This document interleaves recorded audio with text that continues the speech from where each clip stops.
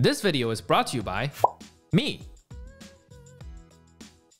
See, I work really hard during the day job to afford these cool and interesting gadgets and the gears to making these videos. So I would really appreciate if you could like and subscribe to my channel if you find my videos interesting or at least tolerable.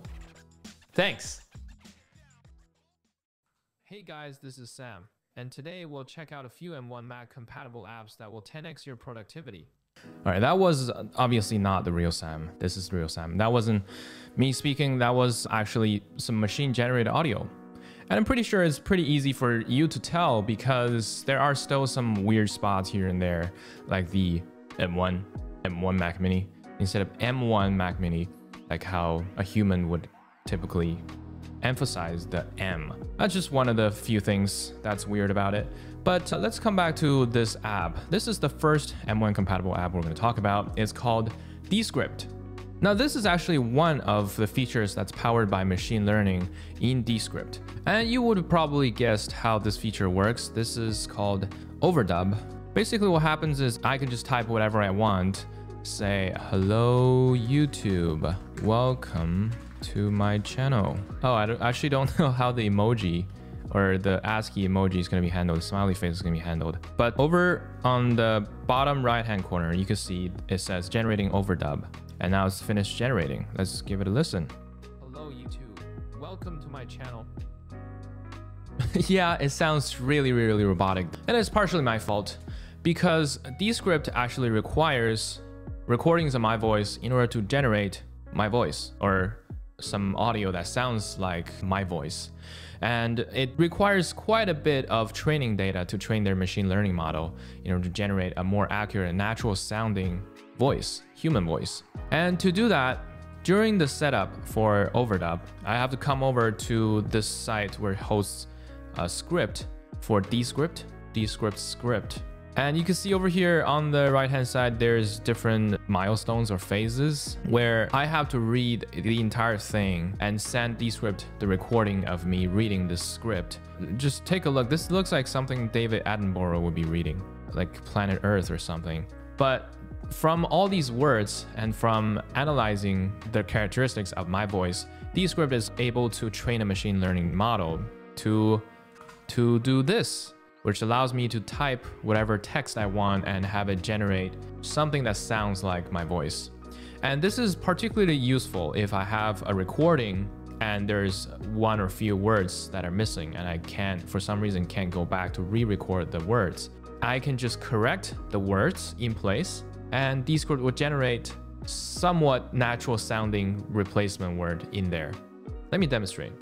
So now I'm not going to type in any words. I'm going to go over here to record some audio. Let me think of a scenario, maybe for podcasting, right?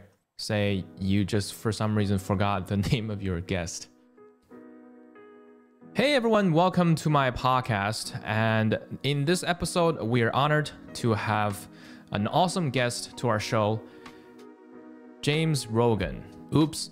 I got our guest's name wrong. It's Joe Rogan, not James Rogan. This is actually a perfect segue, an invisible segue to showcase Descript's main feature, the main selling point of Descript. As you can see, as I was recording, as I was speaking, Descript transcribes the words live, almost in real time, which is amazing in its own right. And not only that, it actually, when I click on the words, you can see it jumps the playhead at the bottom to the corresponding time in the audio.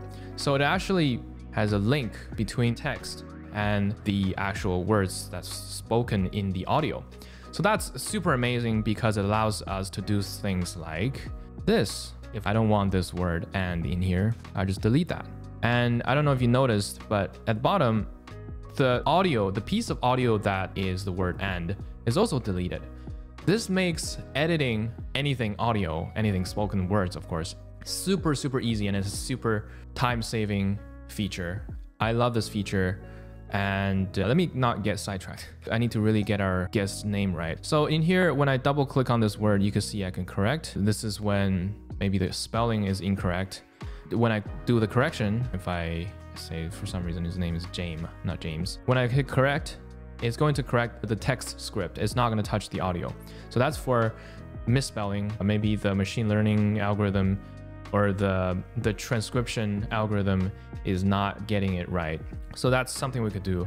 But over here, you can see there's an overdub button. When I click on that, it says to use overdub, add a voice to the speaker level because it needs to know who is actually speaking this sentence.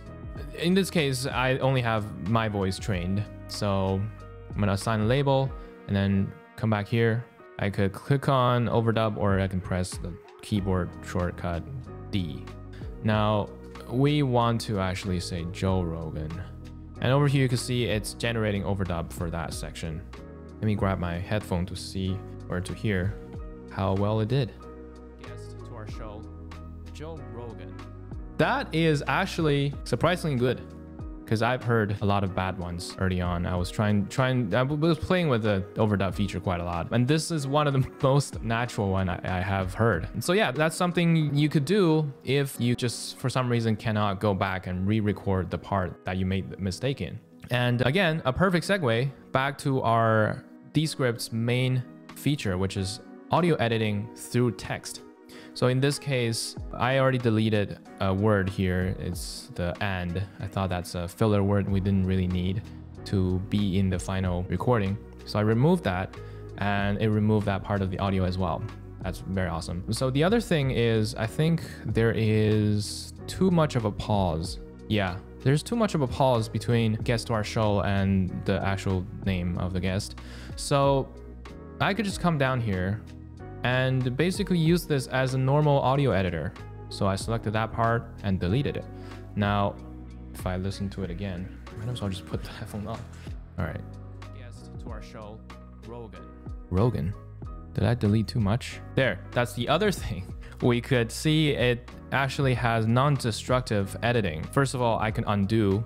Second, even if I deleted it, I could recover it very easily by just dragging some parts of that. Oops. I'm gonna need to, first convert that to audio, and then I'm gonna drag this thing over here to shorten that gap. And now when I hit play, awesome guest to our show, Joe Rogan. That's actually not bad. I also don't want the last trailing bit. I just delete that. So I'm hoping that you are able to see the power in Descript and what it allows you to do. But if you think the power of Descript ends there, you'll be wrong. Let me show you something even crazier. Descript has taken the audio non-destructive editing through text feature. I don't really remember what it's called, but they took that feature to a whole new level. If I try to record something else, right now I'm going completely off script. I'm just recording something random and I'm going to put in a lot of filler words and I'm just going to ramble and have something that I probably don't want in the final recording. But yeah, and I'm going to pause for uncomfortably amount of time. Uncomfortable. I am really going off script here. I'm hoping you understand that, and I'll stop it right there. All right, so again, everything is transcribed live as I'm speaking, and of course I don't want this part, so you already know that. I can just highlight the words and delete that, and it deletes that part of the audio as well.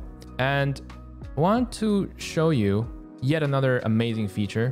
If you go over here and click on remove filler words, it opens up this dialog on the side for if you typically just want to search for a word. You can search for, like, it's typical find and replace feature.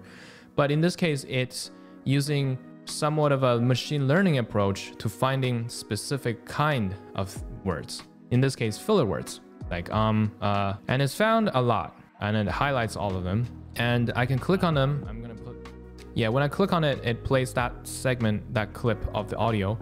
And if I move myself somewhere else. So at the bottom left, you can see I have two actions I can take towards addressing this filler word. I can either delete it or ignore it. And then when I hit apply, it's going to apply it.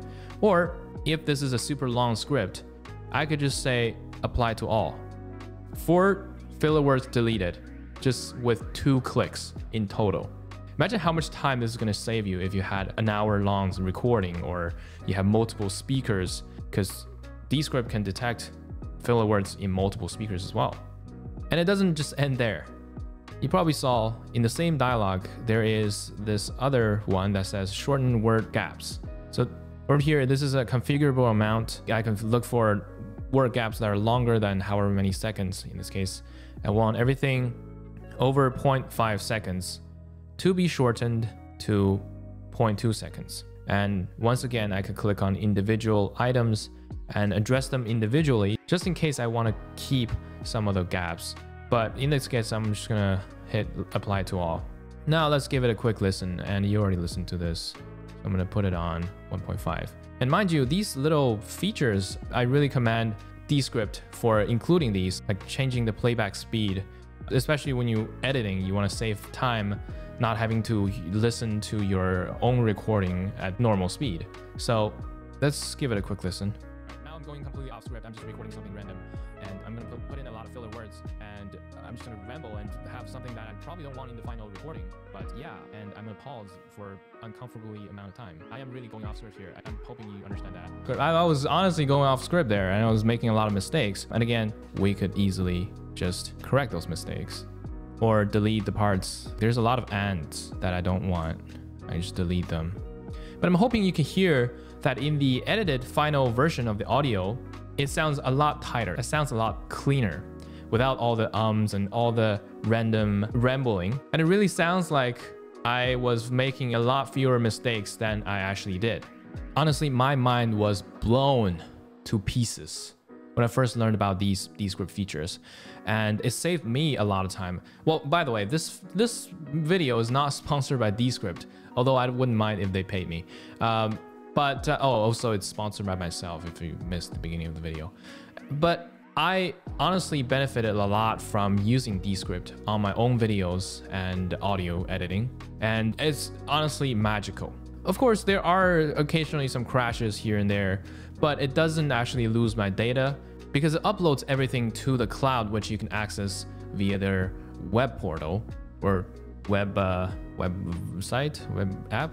And on the top right hand corner, you can see here that it's last synced 4 minutes ago, and all changes are saved and synced automatically when connected to Wi-Fi. So this really gives you a peace of mind, and it saves you a lot of time. What's there not to love? Click the link in the description. That's not an affiliate link. That's just a regular link because Descript doesn't even have a referral program right now. And for Android user, I'm personally an Android user and a Mac OS user. And on Android, unfortunately, Descript is not available.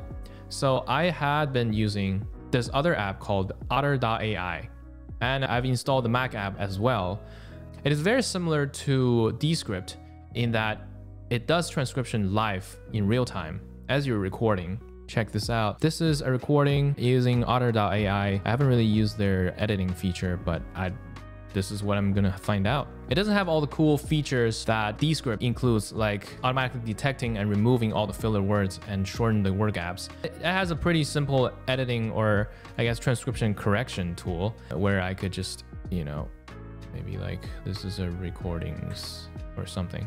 See, I could just change the transcript to make sure everything is spelled correctly, but I cannot do the overdub thing with Descript. But one good thing about Otter.ai is that it comes with a couple hours of free transcription every month, which is different than Descript, where you only have 3 hours to basically try it. And after 3 hours, you're gonna have to pay the monthly fee. But honestly, Descript has saved me enough time that the monthly fee I'm currently paying is pretty much a steal. All right, let's move on to our next M1 compatible app on our list. I don't know about you, but my computer desktop is pretty much as messy as my physical desktop. But ever since I started using an app called Spectacle, everything is super organized. My virtual workspace is a lot more organized than my physical workspace. And it does exactly what it says. It helps you move and resize windows with ease. And it's sort of a window management tool. Unfortunately, Spectacle is no longer being maintained, and the maintainer is recommending another app, which is also open source and free, called Rectangle. This does pretty much the same thing as Spectacle, except a few more features. Let me demonstrate. So over here, I sort of have a chaotic and I don't know, work environment, workspace, where I have a PowerPoint presentation, a Word document or Pages document, some reference website, and Wikipedia. Right there, what you just saw, I just used some keyboard shortcuts to organize the windows in a 2x2 grid.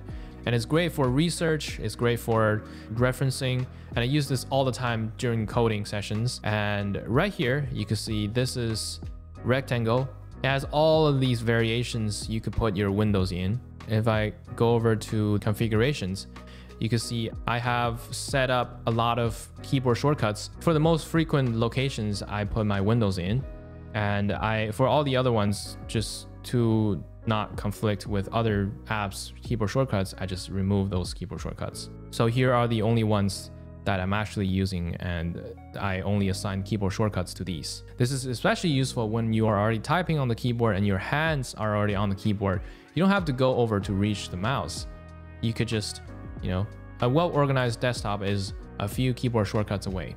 But sometimes you just want to use a mouse. Rectangle's got you covered there as well. You can just drag the window to the side. Now it's taken up half of the screen. You can drag it to the other side. It's taking up the other half. If you drag it to the top, it's gonna full size the window. So this is a lot more versatile than the built-in Mac side-by-side window thing, where it requires you to have at least 2 windows, and it basically just has 2 windows full screen side by side. You can't really split any of the halves in halves like what we just did with rectangle. So this is a really simple, free and open source window management app for your M1 Mac. And it actually says right here it supports Intel and Apple Silicon. So when you switch from Intel to M1 or from M1 back to Intel, you don't have to lose your habitual keyboard shortcuts and the familiar, window dragging and snapping feature like that. And that's pretty much it with rectangle. It's super simple and useful. All right, that'll be it for today. I hope you found the apps I went over in this video helpful to you, especially when you're transitioning to M1 Mac from Intel, because there are a few apps that are not compatible.